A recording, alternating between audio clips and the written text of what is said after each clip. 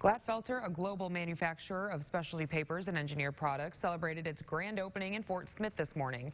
The economic impact will be $1 billion in 10 years.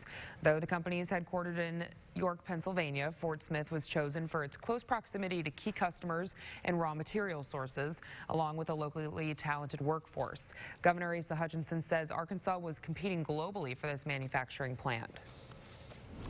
They also look at what support is given from the state and from the city, and so our tax credits, it's our incentives that for the number of employees that are being created makes a difference in terms of being able to attract this kind of industry to Arkansas.